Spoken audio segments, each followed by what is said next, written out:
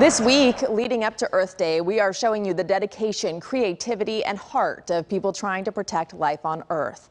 1 million species are threatened with extinction, according to the United Nations, and one of the reasons is climate change. National climate correspondent David Schechter meets a scientist who's been following a unique lizard getting forced out of its home. This guy, they're actually, I love them. at just a few inches long, They look like they're smiling all the time. is called a Yarrow's spiny lizard. Despite his tiny size, he has a huge story to tell about climate change and the very future of our planet. Everyone's got water.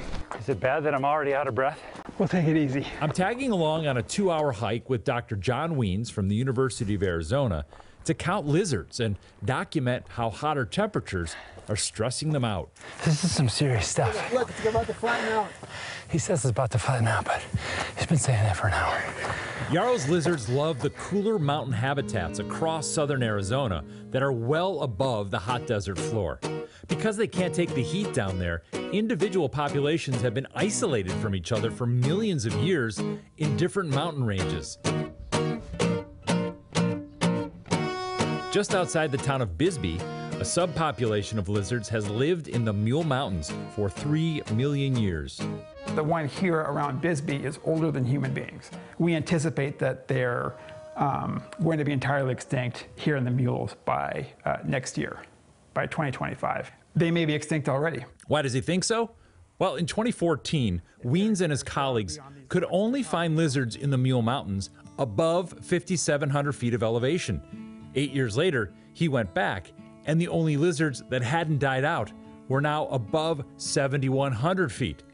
That left only a few hundred feet of mountaintop cool enough for them to survive. So they're almost out of room. A landmark report from the United Nations determined that 1 million species are threatened with extinction.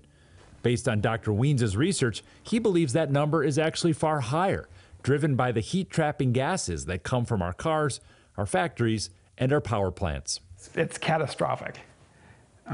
As human beings kind of in the developed world, we all sort of have some responsibility for this. What do you do to look? We're going to look on top of rocks here. A little sun is really helpful, but so they'll be out basking. They're very easy to find when it's a sunny day. Does not seem to be anyone here.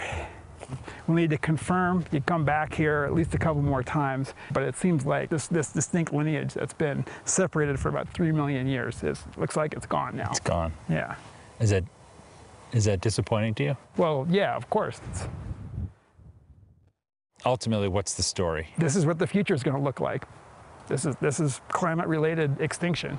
Yarrow's spiny lizard populations survive in other parts of Arizona, though many are struggling too. Wiens says the death of this local population around Bisbee shows us how climate change is quickening the pace of extinction. It's not only happening over centuries or decades, it's happening now. And David Schechter joins us now live. David, what great reporting. And clearly that scientist has dedicated so much of his life and energy and work to track that lizard.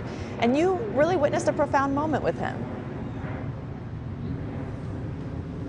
It was a profound moment.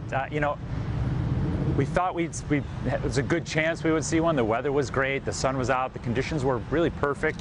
And then to get up there and have that moment where he couldn't find them, I almost was at a loss for words. It was this sense of finality that I'd never experienced before, that something that had been around for 3 million years is gone. It's like you don't really have words for that. Yeah, amazing. I was just talking to Rudabay saying how they're prehistoric looking and, you know, such beautiful creatures. But, you know, you mentioned it's situations like this we're going to see more and more about. I mean, this isn't the last situation of an animal becoming extinct in our world. Certainly not. You know, if we continue to emit greenhouse gases the way we are as a planet and as a country, that's the source of climate change, and we can see more stress on more species. You know, there are 50, I believe, yes, 50 animal species that are threatened or endangered in California. That includes the California condor. It also includes the San Joaquin kit fox. There are 100 in all of California, so that was just southern, 100 in all of California, 1,700 threatened or endangered species in the country. When you get on that list, when a species gets on that list, it does unlock resources to help restore that, and it can work and can be effective, but it's not perfect. It's supposed to take 2 years to get listed if you're a species. Right now it takes 10 or 12 years because of all the bureaucracy, and that certainly would not have been enough time for that lizard.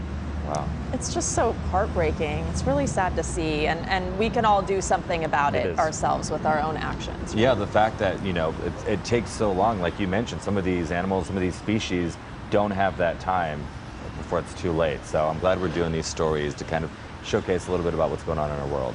Okay, David, thank you for joining us. And we will be streaming David's full 30-minute special called Protecting Life on Earth this Saturday at 5 p.m. and Sunday at 8 a.m. on CBS Los Angeles.